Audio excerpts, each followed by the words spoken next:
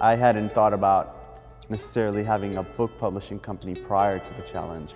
The Bass Museum impacts about 3,000 kids in 6 schools for now, and we have about 300 kids coming in per month for our free family Sundays.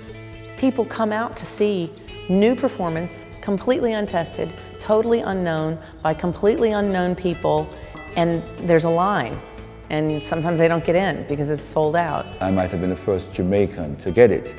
So the whole Jamaican media was in the papers, it was on TV, took it as being very, very important and very serious, because it means that other people would be able to get through that door, to be able to help to do their projects. That's important to change communities. I saw all sorts of people in the Ballet Opera House that night that I'd never seen before at our performances.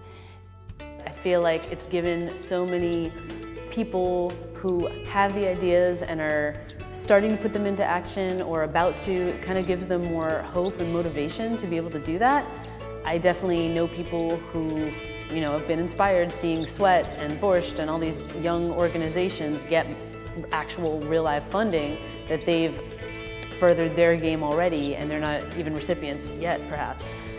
What the Knight Foundation is doing with this particular program is changing the face of Miami, but more than money, more than funding, I think it's changing the artists' hopes for progress.